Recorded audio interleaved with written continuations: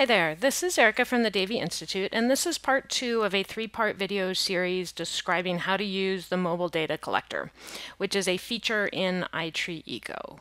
As I spoke about in the first video, once you submit your project to the mobile data collector, you will receive an email with a link that will allow you to access the mobile data collection form associated with your project. So you can forward this link to whomever you would like to be collecting data. You can also use the mobile data collector to update the data within a project. So once you click on the link, it's going to open this up, and we just need to put our name in here and log in.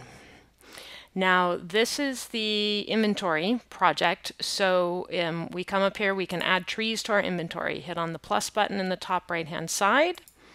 We're going to add our species. You have a couple options here. You can search up in this window, and in this case you're searching by common name, scientific name, or species code. So if you wanted to go ahead and search, you can type in there. We've got our oak tree that comes up here, the species name that comes up there. We can choose our land use, put in comments, or a photo number if you are taking photos. So we want to go ahead and hit save on that one, and then the next option window here is details. So what are the details about the tree? Is it dead? Click there. This has a drop-down window for specific categories of crown condition. You can either fill in these other windows by either just typing into the open box, or you can click on the arrows to go up or down. So it's the same with any of these.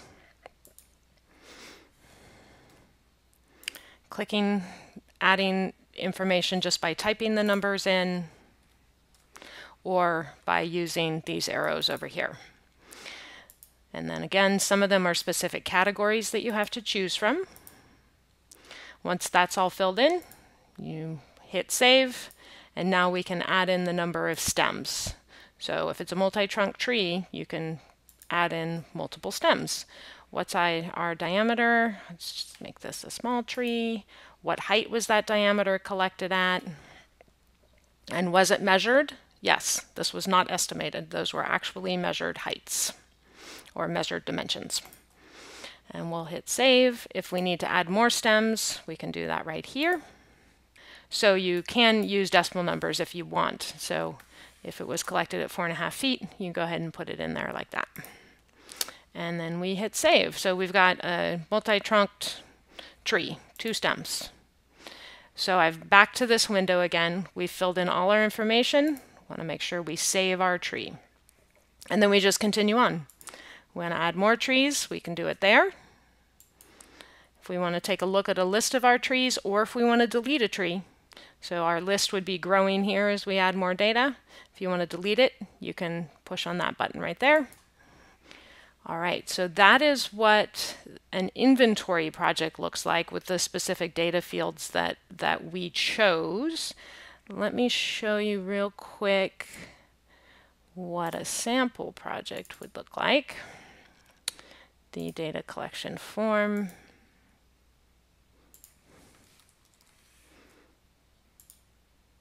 So now we have specific plots that we can put our information into. And again, you're just going to click through. Here's the size. Here's how much was measured. What's our canopy cover? Was the center of the plot staked? So that you can come back and find it later. All right, so once you have all that information, then you can put in your trees, and you can mark the plot as complete, and then you can move on. Then you go to your next plot, do the same thing again and again. I wanted to show you up here in the settings. So we have a setting options here. If you're tired of seeing 10 items per page, you can increase that. If you want to go ahead and you're going to be collecting circumference, you can change that. And if you would rather see scientific name, you can change that. This is where you would submit your data. You would hit submit. You're going to only submit once, and your data has been submitted should pop up. The reload project option is used after a project has been changed and a new link is emailed to the people who are collecting data on a mobile device. Once that link is clicked on and the mobile data collector opens, the project will need to be reloaded. Please make sure to submit any data prior to reloading a project, as any unsubmitted data will be lost. If you need to see the project key, it is here, and our partners are listed on this page. All right, so you want to make sure that when you're doing this that you submit your data often. Although you can collect data without internet access, you can only submit through Wi-Fi or a data plan that allows access to the internet. Please do not leave your data unsubmitted, which leaves it in your browser's cache for extended periods of time, as this can lead to lost data. And again, when you're submitting the data, you want to make sure you only hit that once and under a solid internet connection. So one more point I want to make about this is that although this was designed for mobile data collection, a smartphone or tablet, as you can see, I have been using this on a computer. And what this allows you to do is, if you have collected your data on paper forms, you can then have multiple people inputting that data.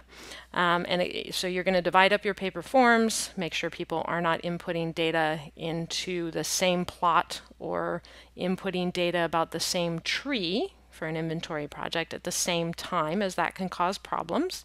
But this is a nice option for if you have multiple people, if you're fortunate enough to have multiple people inputting your data for the individual project you've created. All right, in the next video, I will be covering how to retrieve your data. I have also created a supplemental video that I highly encourage you to watch, because in it I outline most of the sticking points that we are aware of users coming across while using the mobile data collector.